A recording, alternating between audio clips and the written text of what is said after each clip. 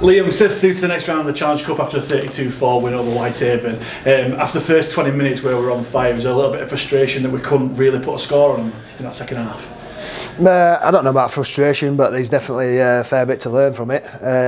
And we're aware of it. Players are aware of it before they even come off and I talk. But yeah, really good start, and obviously really happy to win our first game at home this year and my first game at home as coach. So happy with that. I think it was a little bit boring from sort of half an hour onwards, and gave ourselves a defensive workout through our own inability to keep hold of the ball. But yeah, first 25 minutes were outstanding.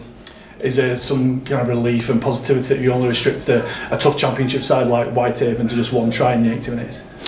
Yeah, like I just said, we gave ourselves a lot of defence to do, and we did it pretty well. I think, you know, Whitehaven probably didn't challenge us as much as they wanted to, and they're still really early in their preparation and their season, with obviously how they go about things up there, and getting players to train and over from Australia and whatnot. So that won't be the best Whitehaven team we play this year.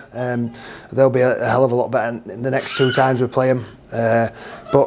But yeah, it was pleasing to hold them out and just got the one sort of turnover try, and gave ourselves a massive defensive stint from about half an hour onwards. We get a week off next week before the next round of the Cup. Is it one of those where you're glad to have a week off to get rid of any niggling injuries, or would you want to play again next week to keep up the momentum? Yeah, no, it's a terrible time for a week off.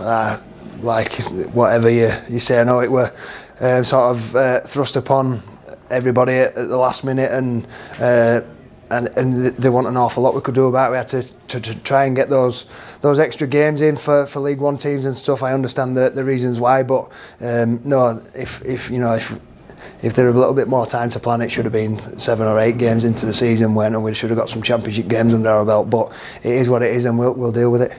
How are you going to deal with it? Are you going to give the players a few days rest, or back into training full pelt?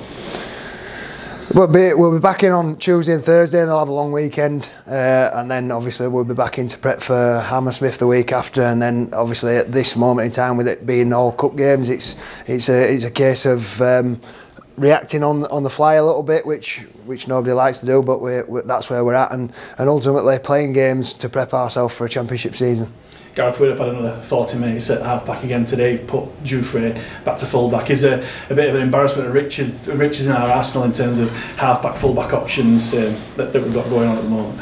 Yeah, absolutely. Yeah, there's going to be some tough decisions to make in coming weeks. You know, today were a little bit easier for me personally, because Woody had just tweaked his hamstring a little bit in that first half, so we took him off as a precaution, and obviously at the time we were comfortably in the lead. But yeah, again, as I said last week, nice to get some minutes under Gaz's belt, as he hadn't trained an awful lot in hadn't had a massive pre-season. So yeah, still being cautious with him a little bit, but good to see him. He'll probably be a bit disappointed that he ended up as playing 40 minutes of defence, but did have a nice kick at the end as an assist as well for a try. Yeah, you mentioned Wood Bernal's injury. Is that serious or just precautionary, or is there any other injuries to report apart from that? No, Woody could have carried on really at a push, and I think he'd have been fine. But when you've got somebody on the bench that can come on that position, it's not going to necessarily weaken you. I think it was a smart decision to just give him 40 minutes to ease off, and we'll reassess him or assess him on Tuesday and see how he is. But no, I think he'll be all right. It was just more of a precaution. A good home win to start the season. You'll know quite well Halifax are deemed as slow starters of that. How important is it to keep that momentum going from a good win today? It was. Yeah, it's just important to keep improving, and I think we will. You know, we've spoken as a group, and it's a really smart group of players. They know what's needed, and they know the reasons why they've probably started slow in the last couple of years, and we're happy to get the win, and we know where we can improve and what we can improve on, and we've left a few blanks in there that we need to fill in. Looking towards the championship season, which is obviously starting 6 weeks later than normal, and obviously our priority.